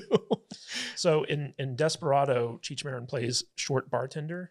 Yes. That's what he's And credited this one he as. plays not as short. And in bartender. this one, he's credited as Bellini. No, I think it 100%. Right. It's Danny Trejo's name in Desperado is different from this one too, because Oh, they do is it? actually name him in this one. okay. They both died in Desperado. Yeah, yeah, But that's one of the endearing things about a Robert Rodriguez movie is he doesn't care. yeah. He's like, I like working with these I- guys. I'm yeah. going to bring them on Yeah. anyway. I It's like fun. that too. It's like, oh, it's Danny Trejo as a badass enforcer dude. He's got longer hair in this movie. Yeah. That's it. Diff- Therefore, he's a completely different character. Yeah. Different guy. Different guy. No, I love it. And honestly, he's a more well-rounded character in Oh, this he has- one yeah. than Yeah. he Dude, was in oh my Desperado. God. I love him in this. He's He actually funny. has dialogue in this movie. Yeah. One of the best lines ever in any movie. Are you a Mexican or a Mexican? Yes. He's like, I'm a Mexican. Yeah, I'm my like, favorite that is so part great. of this movie is when they cut to Danny Trejo and he's like outside on the street and he's watching Oh, yeah. Johnny Depp, or no, he's watching Antonio. Antonio Banderas, and then they cut back to him and he's like, Pointing a gun at him. just his face Yeah, in that scene is my favorite part of this movie. it's good. It's Yeah. good stuff. Yeah, this is. I liked Ruben Blades in this movie too. Who's that? He's the FBI guy. The retired oh, yeah, FBI he's guy? good. What else does he play in? I don't recognize him from anything else. Actually, I think he's been in quite a few things. I remember him mostly from Wasn't he Fear of the Predator Walking 2. Dead? I think he might have been in Fear of the Walking Dead. Oh, But he was in Predator 2. He was one of the cops, right? Yeah, Oh, yeah, yeah. okay. Okay, cool. Oh, I didn't know that. I'm sure he's been in other stuff as well. Oh, sure. Yeah. I just didn't recognize him. But I mean, his character was cool in this one. I liked how, like, when he was like, he saw his chance to come out of retirement and Mhm. kind of like redeem and avenge his partner's death or whatever. Like, I, that whole transition and him struggling with that idea and Yeah. like being nervous and stuff. It was cool. It was I'm a pretty fun sure little- Robert Rodriguez brought every Hispanic actor he could to be in this movie. And that story that he told about his partner who got tortured to death, like Yeah. that's an actual story of an actual FBI guy. I think they even showed you like that guy's story in Netflix's Narcos. Yeah, yeah. Actually, that's the thing. Christian, the guy who helped me with the opening, speaking it in Spanish, he said that a lot of the characters in these movies are like caricatures of real events in Mexico's history. Like some of these drug dealers, what's his name in this one? Bucho. Willem Dafoe. Oh, I can't remember what his name is, but he's based off of an actual real cartel person. Barillo. Barillo. And so there's a lot of similarities, but just obviously it's amped up for theater and stuff like that. But I thought that was interesting because I had no idea. But if you do, I just find it funny that William Dafoe is playing a Mexican, right? Like he's all yeah, tan. he's got a really dark tan in Yeah. this movie. It was pretty funny. a spray tan. I thought it was weird that they found somebody who looked just like him to play like this. Yeah, and that wasn't any prosthetics. Like that guy just looks really like William looks Dafoe. like Willem Dafoe. And Mickey Rourke with his Oh like my little, God. little dog, and the dog is called Moco. Yeah, tie back to the original Yeah. bad guy. He's an all-white dog. Yeah. His name's Moco. Mhm. Nice. Yeah, I forgot that Mickey Rourke was in this movie. Me too. I was watching him like, oh my gosh, yeah, I remember. He actually used to do movies. So a funny story is like in the final scene with Mickey Rourke where he gets shot in the back. He said, "Just shoot me in the back. I want to keep these clothes." and so just to kind of set the stage for this. So this movie, unlike the other two movies, was shot on digital. And around this time, Robert Rodriguez had been going down to Skywalker Ranch to meet with George Lucas to talk about like a lot of the innovations because Rodriguez is big on shooting like cheap, low budget stuff, and so any technology that he can use to make a movie look more expensive than it is, like he was really interested in. And around this time, they were shooting, they had just shot like the Phantom Menace, and Lucas had really pioneered the use of high definition digital video to replace film. And so when Rodriguez saw what Lucas had done with this stuff, he's like, I wonder what I could do with that. And so he got the cameras from Lucas to shoot this movie. And originally he had budgeted I think 40 visual effect shots, but he ended up doing 300 Really? digital effects, and they actually saved money in shooting digital that they were able to put towards the digital effects, because every gun that's fired in this movie isn't actually fired. It's all post-production, like the muzzle flashes is digital, the bullets are digital, the blood hits are digital. And so especially that scene in the church, like the church basically said, you can film here as long as there's no property damage. So all like the squibs and stuff. Like the only thing that they brought in were breakable like pews, benches and stuff. Yeah. But all like the gunfire and stuff in the church was all digitally done in post production. Like the final fight, like all the fire, all the smoke, all that stuff, all digital. Yep. And so like when Mickey Rourke gets shot in the back, it's just like a digital bullet hit. And so he's just like, I don't want to mess up this suit. I'm going to keep this thing. It's a good looking suit. It's a good looking suit. What is it? Blue or purple, right? It's like a royal blue suit he was wearing at the It's a end. good looking suit. It was a good suit. Yeah, I think it was purple. Okay, so this movie, I enjoy it, but not as much as Desperado. Like Desperado holds the higher point for me. I think it's more action oriented. The fight scenes are more creative. It's more fun. This one, they kind of went more for like the convoluted plot. Like this person's betraying this person. It's very convoluted. Yeah, There's a lot of double cross. Yeah. And I'm going to pay off this guy to double cross this guy. And then that guy's going to double cross me. Yeah. And then this thing is happening over here in the cartel. And I'm not even sure at this point, like, is Marquez part of the cartel? Because Marquez was the general yeah. that they hired to overthrow the president, who then they hired L to murder so that he wouldn't actually become the president. No, they hired L to kill Marquez Yeah. so he wouldn't take over as president. That's what I just said. But they wanted yeah. to let him kill the president first, and then they wanted L kill to kill Marquez. Marquez. Yes. Man. and then the FBI agent, the FBI lady agent turned out to be Eva Mendes. Eva Mendes. Yeah. She turned out to be Barillo. The daughter of the what's his cartel name? member. Barolo? Yeah. His daughter, and then she double crossed Everybody. everyone. She's good looking too. Oh yeah. Yeah, for sure.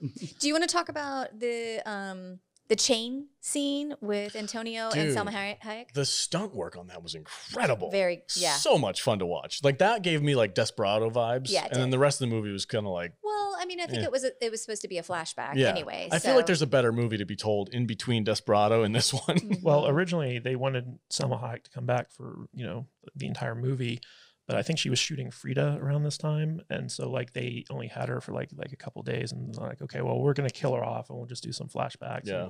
And that one action scene was like, the big thing. thing that they spent their time with you her don't want working to on. be in my movie? I'll kill you. It was such a fun scene though, when they're like swinging off the Yeah. balconies with the chain. I mean, there's and then no. they get married with the chains on, Yeah. and it's like a part of their marriage ceremony where Yeah. they have the chains taken off. Yeah. Yeah, I love it. Yeah, that was my favorite scene in this movie. The rest of it was, I mean, there's a lot less gunplay. I mean, the church scene there was some good Church gunplay. scene was good stuff. It was good. It was a lot The of fun. climbing up the wall. It was like a little spider, huh? It was like, Yeah. Vader, what did you think about this movie, man? It was good. It was fun. Do Better you like it better than Desperado? About the same. Oh, okay. Yeah, about Alright. the same. Maybe a little bit more, but More? yeah. Wow. What gives you that? I don't know. I thought Johnny Depp was really good in this movie. I enjoyed his character. Do you like Quentin Tarantino more in the second one or Johnny Depp more in the third one? I like Johnny Depp more. Hmm. Yeah. I just So- liked his character. It was fun. So Yeah. originally the character Danny Trejo played in this movie was supposed to be played by Quentin Tarantino, What? What? No, that wouldn't have worked. but he had to drop out because he was shooting Kill Bill Volume 1. Mm. And so when Quentin couldn't do it, Rodriguez was like, let's just get Trejo. That was good. Good decision, because that worked. I liked Danny Trejo in this movie. Mhm. It was I fun. love him in anything. Yeah. Oh, He's got good donuts too. He makes great donuts. we need to get some of his donuts for the podcast next Mhm. time.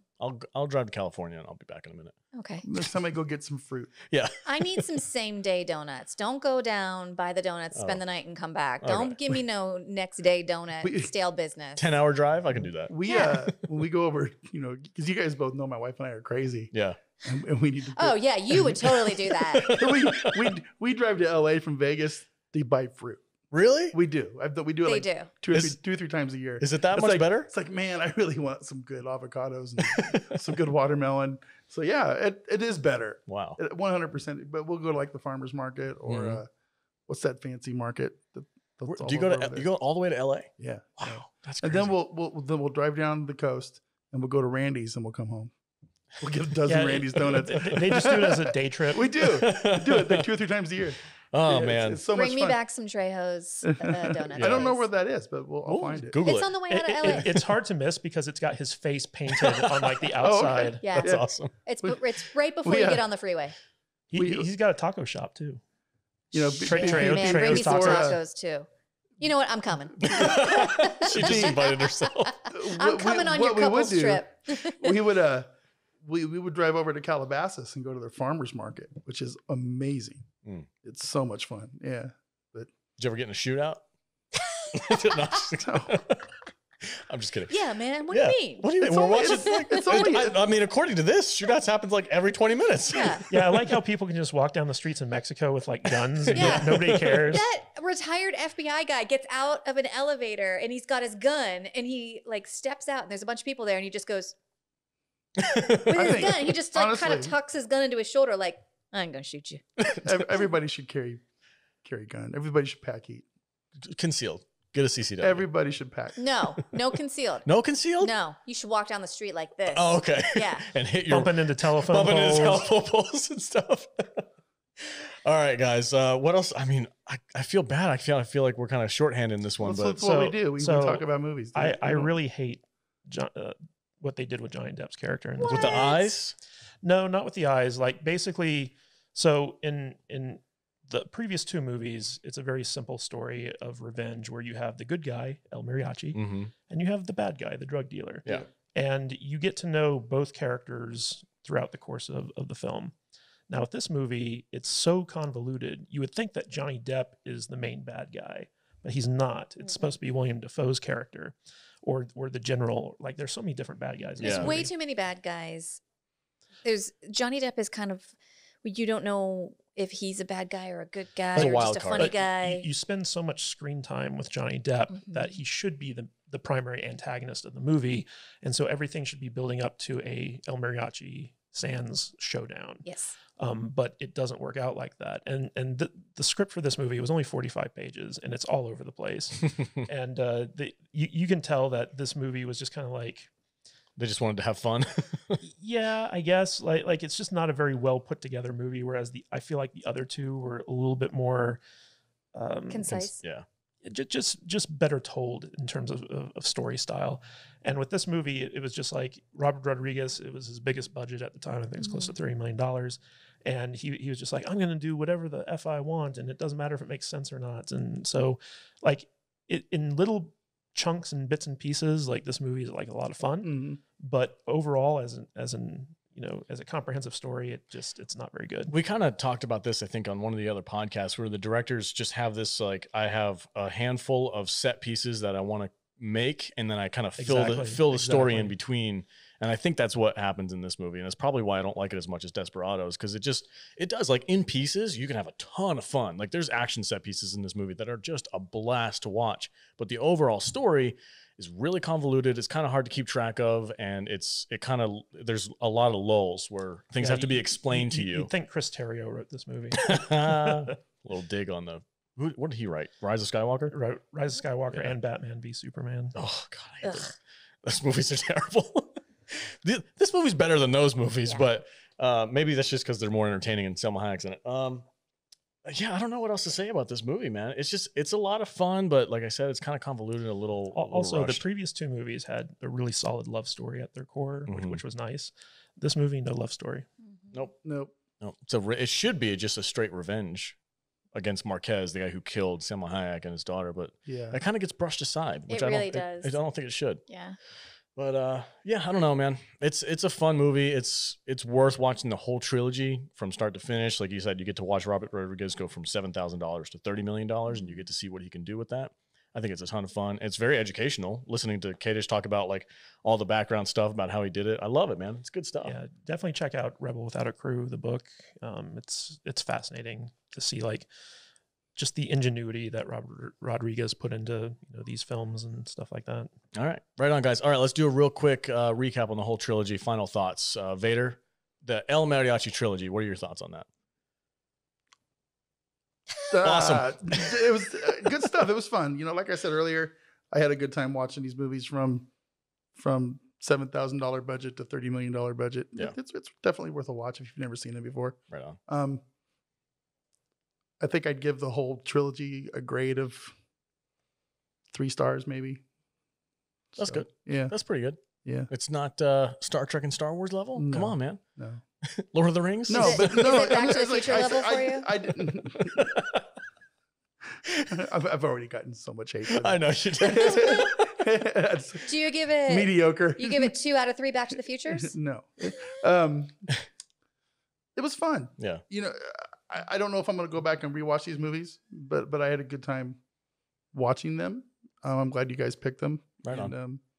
It was a little outside my box. It was fun. I Cool. enjoyed it. So. Right on. And Jude, final thoughts on the El Mariachi trilogy? So if we're gonna group them together, 1 through 3, gosh, what would I rate this? I guess I'd give it a 4 out of 5 gunfights. There you go. That's pretty high praise. Yeah, Nice. I really thoroughly enjoyed the evolution of 1 through 3. 3's not my favorite, but I do really appreciate Johnny Depp's character in it. And I really like everything that he did with his character. I think that the story is way more convoluted than it needed to be, but it's so much fun. The church scene, the gunfight scene, that there's a gun hidden in his guitar that he happens to find right when he needs it. Yeah. I mean, it's just fun. Yeah. Turn your brain off, popcorn fun. Yeah. Candice, what about you? Final thoughts on the trilogy as a whole? So I feel like El Mariachi and Desperado are both like 4-star movies for me. But Once Upon a Time in Mexico kind of drags it down. I only give it like kind of 2 stars. So overall, for me, the trilogy, it's just like 3 piss-warm Changos. But, Nice. Yeah, so I mean, like these are fun, turn your brain off movies, and I have like a whole different appreciation for them on the filmmaking side. But a movie has to stand on its own. So when you take that away, they're not quite as good as they are when you factor in like the artistry behind them. But they're still fun movies. Like I still enjoy watching them. Right on. And yeah, same for me. I think I'm going to give it a 3.5 star for the whole trilogy as a whole. It's a ton of fun. I love Desperado with like. It's up there for me in top 10, I think, movies for myself. The other 2 are a little bit lower. El Mariachi, mostly because of the budget. It was a little bit lower quality, but I also love that it had that kind of charm to it. And then Once Upon a Time in Mexico is way over convoluted, but I still enjoy the heck out of it. So it's going to be a 3.5 star trilogy for me. Highly recommend somebody, if you haven't seen them, go and watching them all 3. They're well worth the time spent. But that's it. That's our podcast for today on the El Mariachi trilogy. Thank you very much for joining us. And before we get out of here, let's do a real quick shout out. Where can everybody find you on the socials, Matt Vader? At Matt Vader 74 on all the things. Right on. All right. And Matthew Kadish, where can they find you at? They can find me at Matthew Kadish, Kadish on Twitter, and kadishbooks.com on Amazon if you want to check out my Amazon page. And Jude, where can they find you on the socials? You can find me at I am Jude Juju on Instagram and Twitter. And you can find me on my website at thevoiceofjude.com. Thank you very much. And I am the Salty Nerd, your host, and you can find me on Twitter at salty_nerd. Or if you want to hang out with us, go to our Discord server. We'll be there. All right, guys. Have a good day.